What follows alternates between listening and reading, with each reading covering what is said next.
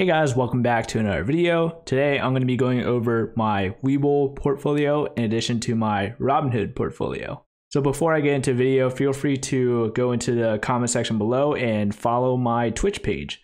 I'm going to be streaming video games, poker, maybe blackjack once that is finally available in my state. Now on to the video. So on WeBull, I don't have too much money on my portfolio. I only have about $900. And this is just my riskier stocks. Now, as I mentioned before, I bought about 200 shares of Solo, which is an electric car company. Whoops, that's not what I wanted to do. So let's go over to Solo and see what it looks like here. And as you can see, within the 5-day period, it's been going up and down. It had this very nice spike at the very top here at about like $2.50. It dipped back down a little low, but now it's on the way up again, and which is why you are seeing on my portfolio that I'm currently in the positive of $92.39.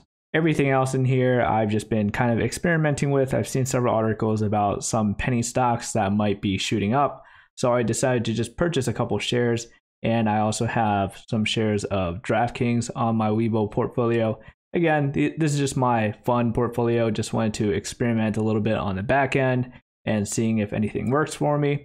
If you guys would like 2 free stocks on WeBull, feel free to use my referral link in the comment section below. All right, so coming back to my Robinhood portfolio. Now, I was camping for like the past week, which is why I was not publishing any videos, but I'm glad I was, because during that time it was in this dip here, which is why I did not have any time to react at all. So I pretty much just rode this whole dip while I was camping. It was not checking my portfolio at all because I didn't have any type of service. So it was actually a good thing that I was away for this particular week.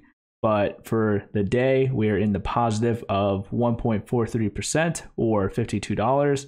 And overall, we are in the green for almost $200 at 5.48%. Now, what is my top earners so far? So my highest earner so far is Smith & Wesson. I'm sure you guys have heard of this brand. It is a firearm brand. They also do apparel and other things as well. But I was able to purchase about $700 worth of Smith & Wesson, and it's pulled in so far for me $135.87. And of course, I have the Microsoft, I have the Amazon, and DraftKings has taken a huge dip for me, unfortunately, at negative $53. And not much else going on with my portfolio at the moment.